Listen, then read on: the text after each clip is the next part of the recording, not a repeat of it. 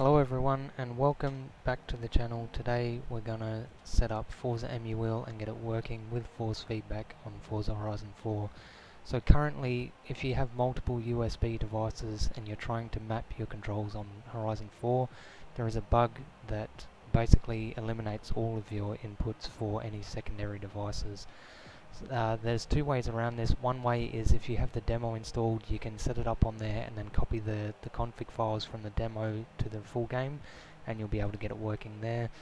But if you have a wheel that's experiencing force feedback issues, or if you just want an easier way just to get everything set up and working, I believe this is going to be the easiest way until Turn 10 and Playground Games actually fix it.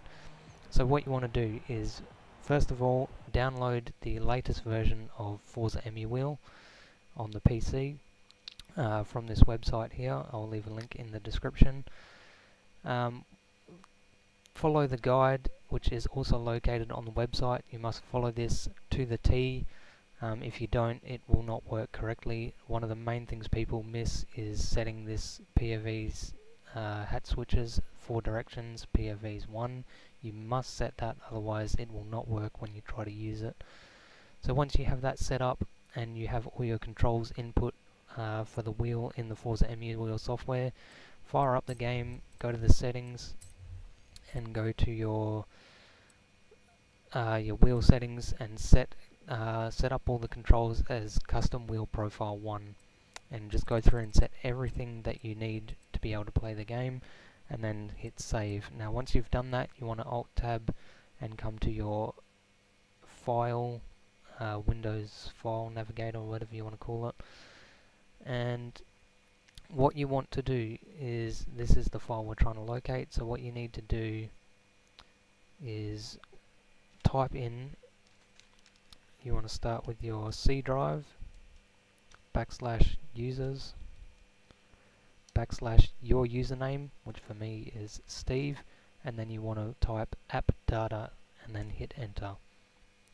Then you should come up with something similar to this. What you want is local, packages, and then we need to find Microsoft Sunrise base game right down the bottom here. There we go.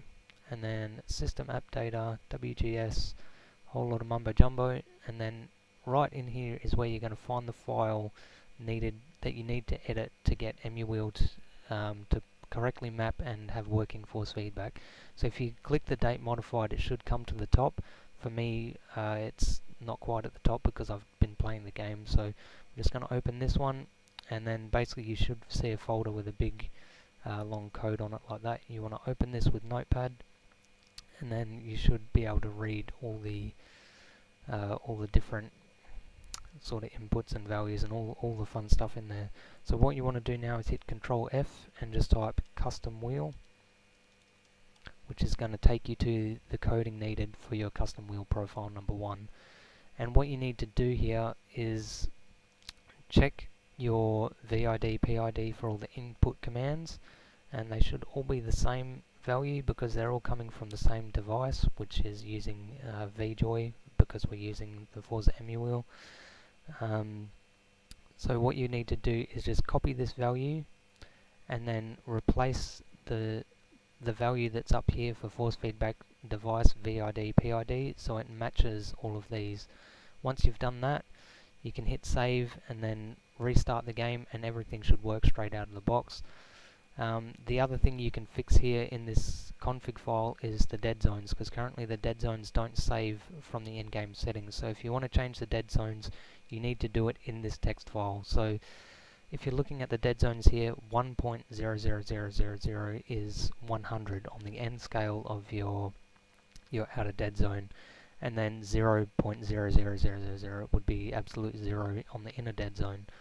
As default, these are set to in-game values of 0.5 and 0.95, which is 5 and 95 respectively inside the game.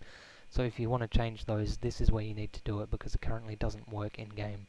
So once you've done that, you can close that off, hit save, restart the game, and fire it back up, and it should all work hunky-dory. And just to show you guys, I am running Emuwheel. So we have Oops, if we minimize that, where is my Emuwheel? There it is. So Emuwheel is running. Forza Horizon 4, let's go. We have throttle, we have clutch, we have handbrake, full steering, and full force feedback.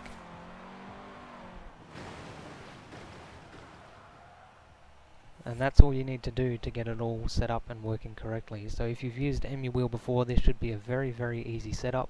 All you really need to do is edit that text file, and you'll be able to enjoy the game finally. So this is just a workaround until Turn 10 actually fix these issues themselves. But I do not take credit for this. All the credit is to the guys on the Discord, all the wizards on there. The guy that originally found this is called Penniless Drift, and he had an issue with his Thrustmaster wheel that he was getting no force feedback whatsoever, so he's gone in and investigated all the files, and he's found the way to fix it and shared it with us. And Codename Jack has adapted what he learned from Penniless Drift and got Forza Emuwheel working as well with force feedback. So there is a guide on the Discord server. I'll leave a link to that in the description as well. But yeah, all credit to those guys and the wizards that helped me get it all set up, because I had a bit of trouble trying to find where the app data file was, and it is a hidden file, so it is easiest just to type in your Windows file browser rather than trying to search for it manually, because it may not show up. But anyway, I hope you enjoyed the video. Hope it gets your steering wheel working for Forza Horizon 4, and if it does, give it a thumbs up. And be sure to thank the guys on the Discord server for all the hard work they do. It truly is an amazing support for steering wheels and Forza. So that's going to wrap up the video. Thanks for watching, and I'll see you in the next one. Thanks. Bye.